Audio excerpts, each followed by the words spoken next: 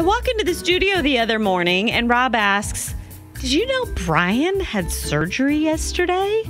And I look over and there's Brian, a member of our video team, sitting at his computer. And I'm like, what do you mean he had surgery? He's sitting right over there. So it turns out Brian had same-day surgery and he didn't tell anyone.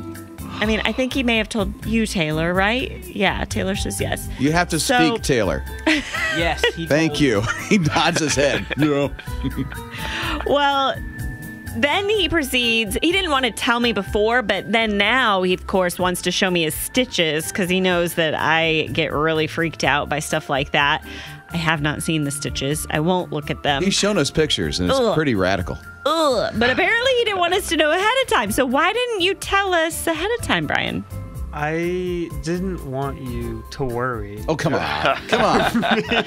That's funny. Did you I wouldn't think have worried. Did you think it was just not a big deal, or what? I mean, Kinda. It just didn't come up naturally. How do you bring up that you're having surgery? will you guys? I'm going to help you, okay? Okay. Guys, I need some prayer. I'm going in for surgery tomorrow. I didn't. That's all you needed to say, Oh. That's pretty good. Oh. and we would have prayed, and you would have had a whole lot of people praying for you, dude. Yeah, you're lucky you're still alive. Yeah, barely. How are you doing, though? Yeah, please. I got my nice little ice pack on my hip. Oh.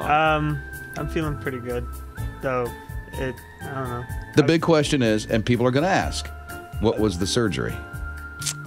Was it liposuction? Or does he not want to so tell? for like the Hip past replacement. 5 years, I've had like a mass on my hip, and I finally got it removed, and I'm gonna find out what it was. Hopefully, it's nothing bad because I've got more. Oh, man. I mean, Jim, you've been through a few of those. Hip masses? Well, like removal of objects. Yeah. Yeah, he had a pen in his side, and they that was removed terrible. it. Yeah. I'm Do you all have- right, though. Do you have any words of wisdom for him? Not a one. Okay, well, that's going to encourage him to share next time. I feel like I'm kind of an open book. I probably overshare. You guys are looking at me like, why are you telling us this?